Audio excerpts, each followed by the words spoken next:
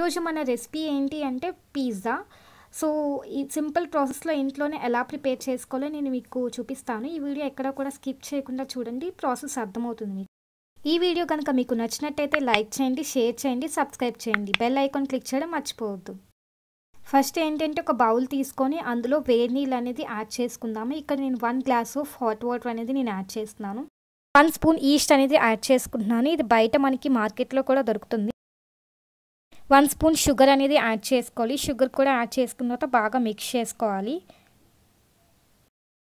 First మనం base అనేది prepare చేసుకుంటున్నాము. బేస్కి ఫస్ట్ ఆఫ్ ఆల్ ఇక్కడ నేను 2 కప్స్ ఆఫ్ మైదా తీసుకుంటున్నాను.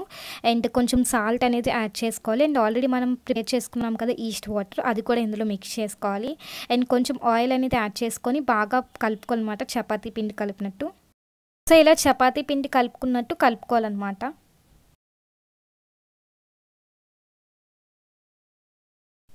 ఇప్పుడు దీన్ని తడిగుడ్డతోని ఇలాగా కవర్ చేసుకొని 3 అవర్స్ పాటు ఉంచాలి. సో ఇప్పుడు మనం పిజ్జా సాస్ ప్రిపేర్ చేసుకుందాము. దానికి నేను ఏంటంటే ఇక్కడ టొమాటోస్ తీసుకొని ఇలా కట్ చేసుకోవాలి. సో దట్ మనకి పీల్ అనేది రిమూవ్ చేయడానికి ఈజీగా ఉంటుంది. ఇలా కట్ చేసి పెట్టుకోవాలి, ఘాట్లో పెట్టుకోవాలి. ఈ టొమాటోస్ని మనం బాయిల్ చేసుకోవాలి ఒక 10 మినిట్స్ పాటు. సో ఇక్కడ మనకి టొమాటోస్ చూసారా బాయిల్ అవుతుంది. సో మనకి బాయిల్ అయిపోయి టొమాటోస్, ఇవి నేను వేడి నీటిలో నుంచి చల్లనీటిలోకి షిఫ్ట్ చేసుకుంటున్నాను. ఇలా చేస్తే మనకి టొమాటోస్ అనేవి చాలా బేగా కూల్ అవుతాయి. ఇక టొమాటోస్ కూల్ అయిపోయిన తర్వాత మనం ఇలాగ తొక్క అనేది రిమూవ్ చేసుకోవాలి, బయట పీల్ అనేది రిమూవ్ చేసుకోవాలి. అండ్ మనం పిజ్జాలో ఈస్ట్ ఎందుకు యాడ్ చేస్తాము అంటే పిండి అనేది కొంచెం పులుస్తుంది అనమాట. అప్పుడు పిజ్జా అనేది మనకి ఉబ్బుతుంది, బాగా వస్తుంది, అందుకని ఈస్ట్ యాడ్ చేసుకుంటాము. బాయిల్ చేసిన టమోటోస్లో ఒక 3 టమోటోస్ని మనం గ్రైండ్ చేసుకోవాలి. పిజ్జా సాస్ ప్రిపరేషన్ కోసం ఫస్ట్ ఒక బాండీ పెట్టుకొని దాంట్లో కొంచెం ఆయిల్ వేసుకోవాలి. సో ఆయిల్ హీట్ ఎక్కిపోయిన తర్వాత ఇక్కడ చాలా చిన్న చిన్న ముక్కలుగా కట్ చేసుకున్న వెల్లుల్లి దెబ్బలు, గార్లిక్ అనేది ఇందులో యాడ్ చేసుకొని బాగా మిక్స్ చేసుకోవాలి. తర్వాత ఆనియన్స్ కూడా యాడ్ చేసుకున్న తర్వాత ఈ రెండు బాగా ఫ్రై అవ్వాలి, పచ్చివాసన పోయినంత వరకు కూడా ఇది ఫ్రై చేసుకోవాలి. అండ్ మనకి పిజ్జా సాస్ ఏంటి అంటే చాలా ఈజీగా ప్రిపేర్ చేసుకోవచ్చు ఇంట్లోనే, ఎక్కువ కష్టం కూడా అవసరం లేదు. అండ్ క్యాప్సికమ్ కూడా యాడ్ చేసుకోవాలి ఇందులో. ఇవి కొంచెం ఫ్రై అయిన తర్వాత మనం ఆల్రెడీ టమోటోస్ ఉడికించిన టమోటోస్లోని కొంచెం టమోటోస్ సెపరేట్ చేసుకున్నాం కదా, అవి కట్ చేసి ఇందులో యాడ్ చేసుకోవాలి. సో ఈ మిక్చర్ అంతా కూడా మనం బాగా మిక్స్ చేసుకోవాలి.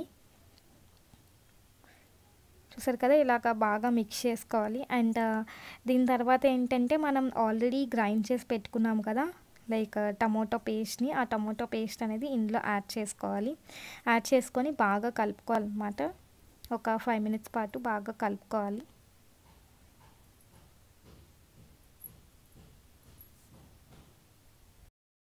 ఇలా దగ్గర పడాలి మనకి పేస్ట్ అంతా కూడా.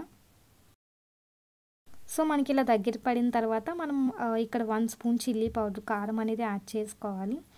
అండ్ నెక్స్ట్ ఏంటంటే సాల్ట్ కూడా యాడ్ చేసుకోవాలి. ఈ సాస్కి సరిపోయినంత సాల్ట్ అనేది మనం యాడ్ చేసుకోవాలి.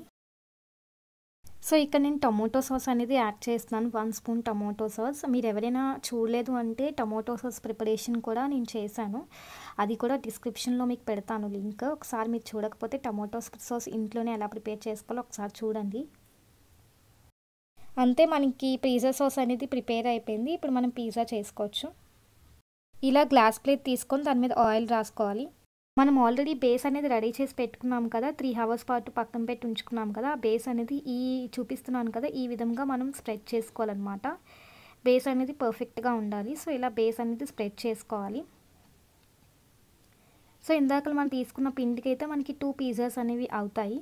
సో ఇక్కడ నేను ఫస్ట్ అనేది ప్రిపేర్ చేస్తున్నాను అనమాట. సో మనకి చికెన్ పిజ్జా ప్రిపేర్ చేసుకోవాలన్నా కూడా సో ఇలాగే ఈ ప్రాసెస్ అనేది ఇలాగే.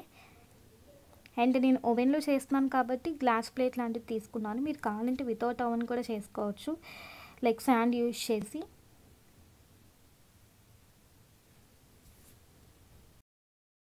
సో ఇక్కడ ఫోర్క్ యూజ్ చేసి ఇలాగా మనం ఘాట్లని పెట్టుకోవాలి. సో దట్ మనకి పిజ్జా అనేది బాగా కుక్ అవుతుంది. నెక్స్ట్ ఆల్రెడీ మనం ప్రిపేర్ చేసి పెట్టుకున్నాం కదా పిజ్జా సాస్, ఆ పిజ్జా సాస్ అనేది లైక్ ఈ బేస్ మొత్తానికి అప్లై చేసుకోవాలన్నమాట, స్ప్రెడ్ అయినట్టుగా అప్లై చేసుకోవాలి. చూపిస్తున్నాను కదా ఈ ప్రాసెస్లో మీరు పిజ్జా సాస్ అంతా కూడా అప్లై చేసుకోండి. అండ్ ఈ పిజ్జా సాస్ ఏంటి అంటే మనకి నిలవ కూడా ఉంటుంది, ఫ్రిడ్జ్లో కనుక స్టోర్ చేసుకుంటే ఒక 3 to 4 days వరకు నిలవ ఉంటుంది. అండ్ చాలా సింపుల్గా కూడా మనం ఈ పిజ్జా సాస్ అనేది ప్రిపేర్ చేసుకున్నాం కదా. సో ఈ పిజ్జా అనేది మనం ఇంట్లోనే ప్రిపేర్ చేసుకోవచ్చు, ఎంతో ఇష్టం కదా చాలామందికి, ఇది చాలా ఇష్టమైన ఐటెం కూడా. అండ్ మనం ఈజీగా కూడా ప్రిపేర్ చేసుకున్నాము. అండ్ నెక్స్ట్ ఏంటంటే చీజ్ అనేది యాడ్ చేస్తున్నాను. నేను నార్మల్గా చీజ్ ఇక్కడ నేను 1 cup చీజ్ అనేది తీసుకున్నాను అనమాట. ఫస్ట్ ఇప్పుడు మనం చీజ్ అనేది యాడ్ చేస్తున్నాం కదా, తర్వాత కూడా యాడ్ చేయాలి. సో ఇక్కడ కొంచెం చీజ్ అనేది ఇక్కడ యాడ్ చేసుకొని వెజ్ పిజ్జా ప్రిపేర్ చేస్తున్నాను కాబట్టి ఇక్కడ బీట్రూట్ స్లైసెస్ చిన్న చిన్న ముక్కల కింద కట్ చేసి దాన్ని ఓవర్గా స్ప్రెడ్ చేస్తున్నాను. అండ్ ఆనియన్స్ ఏంటంటే ఇలా కట్ చేసుకుంటే మనకి బాగుంటుంది చూడడానికి కూడా. సో ఇలా స్లైసెస్ కింద ఆనియన్స్ అండ్ టమాటోస్ కట్ చేసుకోవాలి. సో మష్రూమ్ పిజ్జా అయినా పన్నీర్ పిజ్జా కూడా ఇలాగే ఉంటుంది మనకి ప్రాసెస్. అండ్ క్యాప్సికమ్ కట్ చేసుకున్నాం కదా, క్యాప్సికమ్ పీసెస్ కూడా ఇలాగా స్ప్రెడ్ చేసుకొని పెట్టుకోవాలి మనం.